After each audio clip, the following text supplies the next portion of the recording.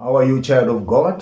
Thank you so much for joining us on this wonderful Sunday service where we are sharing about destroying foundational altars.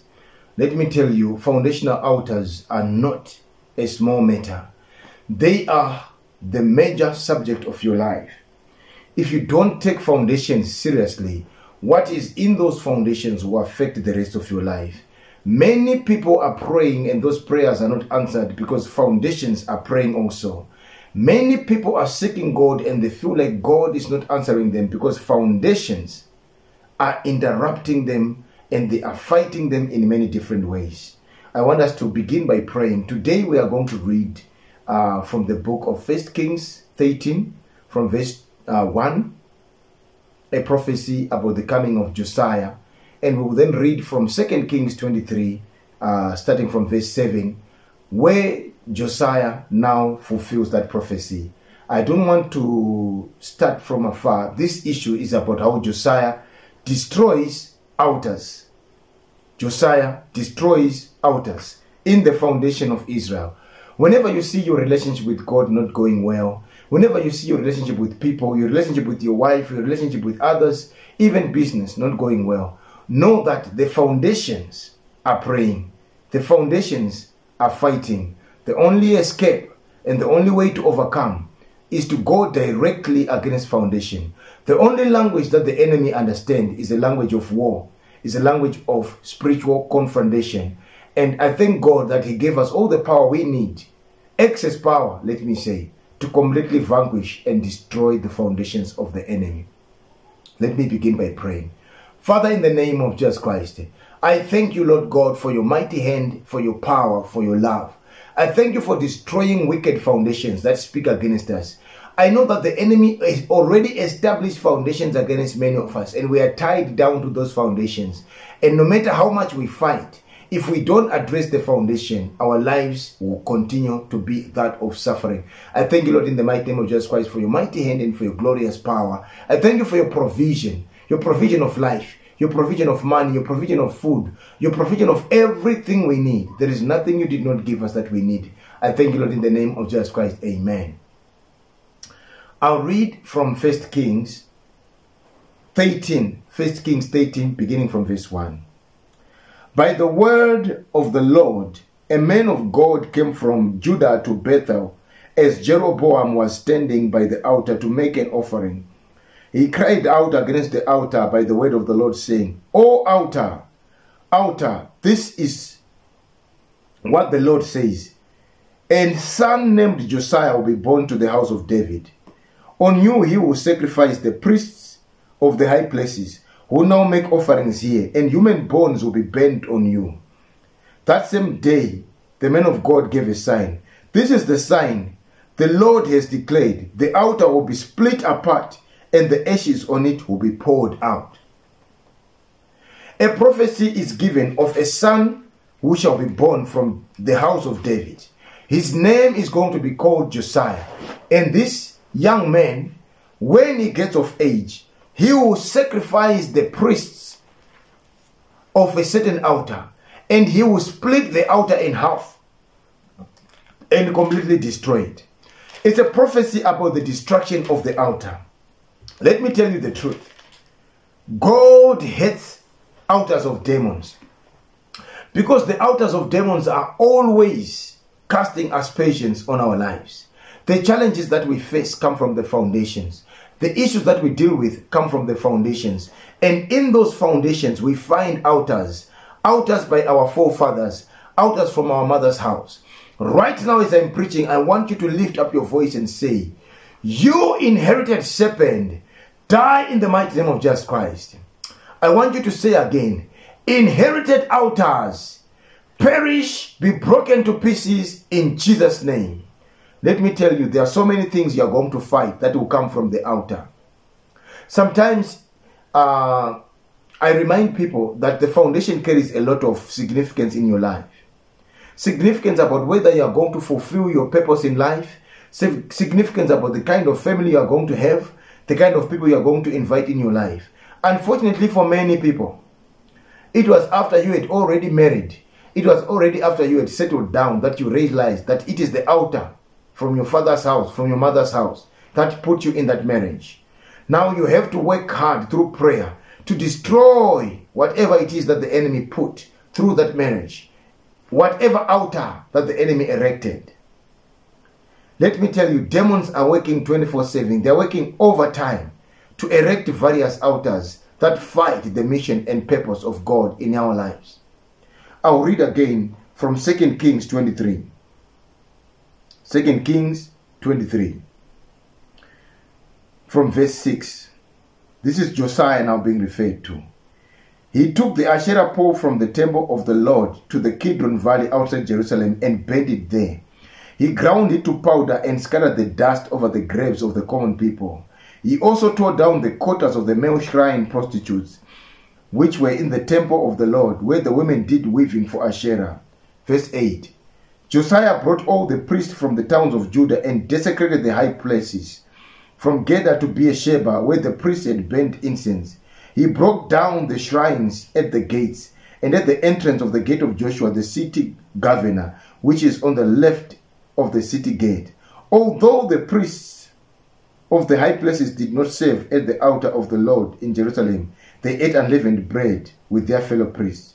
He desecrated, verse 10, he desecrated the Tophet, which was in the valley of Ben Hinnom, so no one could use it to sacrifice his son or daughter in the fire of Molech. He removed from the entrance to the temple of the Lord, verse 11, the horses that the kings of Judah had dedicated to the sun. They were in the court near the room of an official named Nathan Melech. Josiah then burned the chariots dedicated to the sun. Let me tell you, Josiah was not yet born in the first scripture.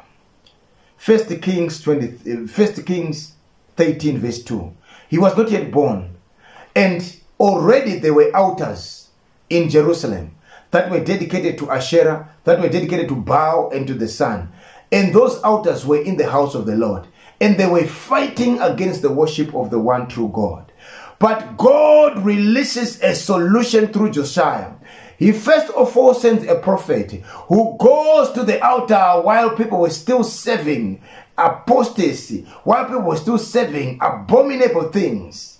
And he says, "O altar, altar, you shall be broken in half. Your ashes shall be cast down. You shall be destroyed."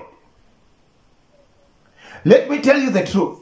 Before you were born, there were altars that were already at work in your life. There were altars that the forefathers had already erected.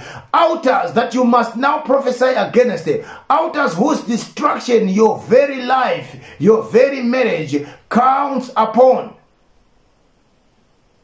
When those altars are not destroyed and they are allowed to continue, problems from those altars will continue. And this is how things happen.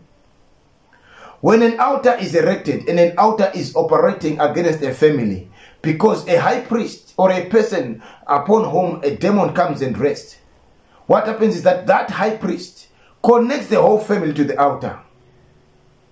And that altar continues to demand promises made upon it. If that altar demands that children do not get married, they will not get married. Because whenever the altar is erected in the spirit realm, demons will be enforcing the desires of the family idol. So I want to pray this prayer right now.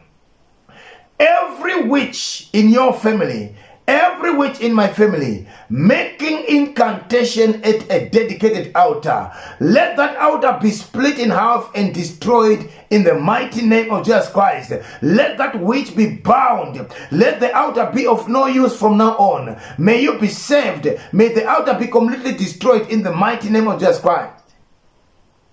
Let me tell you the truth. As long as the altar is not addressed, as long as the altar is allowed to continue making weird and wicked prophecies and wicked prayers and incantations and hexes, the family will not know any peace. It will be gathering after gathering and people will be accusing each other of different things, but there is no success. There is no progress. The only way you as a people will begin to realize progress is after the altar is desecrated and destroyed, and an altar unto the Lord is built. Right now in the spirit realm, Father, build an altar unto Jesus Christ. Remove every evil altar that was praying against me, that was fighting against my life, that was speaking against my progress, in the mighty name of Jesus Christ. Child of God, altars are very wicked. Altars are very dangerous. When you are asleep, altars are praying. When you are walking, altars are praying. When you are looking for a job, altars are praying. They are praying witchcraft prayers. They are praying curses. The reason why God gave us power and the reason why we wear the full armor of God is that we are going to war. The Bible does not mince its words on this. It says, for we wrestle not against the flesh and blood, which means we wrestle. Never think simply because you are under grace, you will not wrestle. We wrestle against principalities and powers who are worshipped by those altars, who want everyone to make sacrifices to those altars.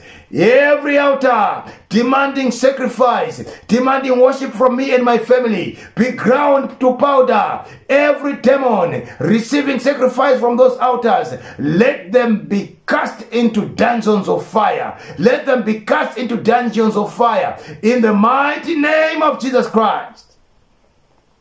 Child of God, we have to be serious about this. We have to take this very seriously. Otherwise, children will be connected to witchcraft. Otherwise, you yourself will be a victim of massive incantations and hexes that are raised against you daily.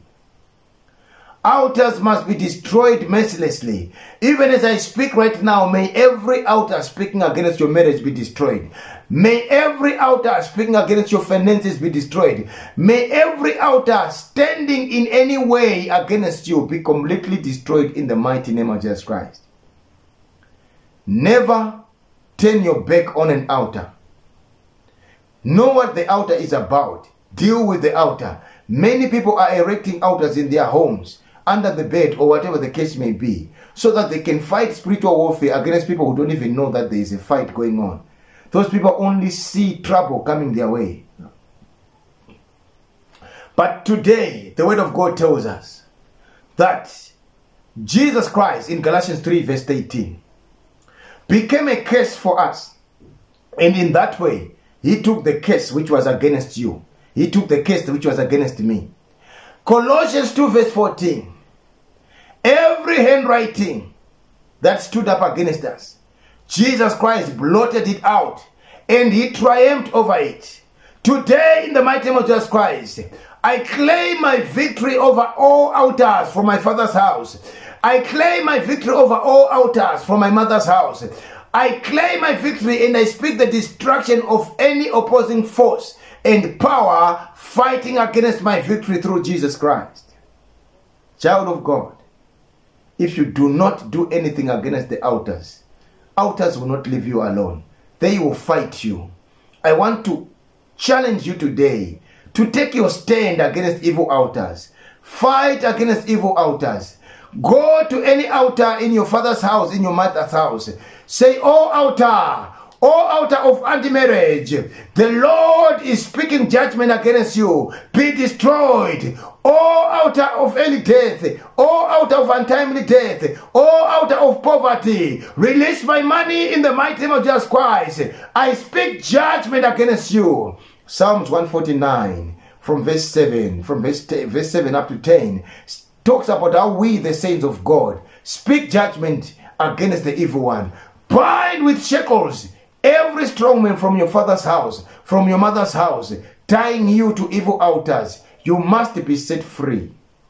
No matter what, you need to be set free. I am Minister Tidim Kana, and I'm going to pray for anyone who is dealing with the issue of altars, who is following this series of altars. I'm going to pray. Father, in the mighty name of Jesus Christ, I bind every strong man from the father's house. I bind every strong man from the mother's house. Strong men enforcing the curses of the altar. Your time is up. Be bound and be cast into dungeons of fire. In the name of Jesus Christ, I break your altar in your place, in its place. I erect an altar unto Christ Jesus. An altar unto Christ Jesus right now. In the mighty name of Jesus Christ. Break every altar of disease, every altar of poverty, every altar fighting against our lives. Be broken, be destroyed. In the mighty name of Jesus Christ. In the mighty name of Jesus Christ. I thank you, my Father. I thank you, my Lord. I praise you, Father, for your mighty hand. Destroy every altar, weaken it and paralyze it completely in Jesus' name. Amen. Child of God, take the matter of altars seriously. Research upon it. Read from 1 Kings 18 from verse 2, 2 Kings 23 from verse 6. Read all the way. Throughout the word of God, you will hear about altars, and it is not a joke. The altar of Golgotha came to armor us, to empower us, to fight all these strange and wicked altars. We don't wrestle against flesh and blood. The spirits that we fight want to be worshipped, and an altar is a symbol of worship.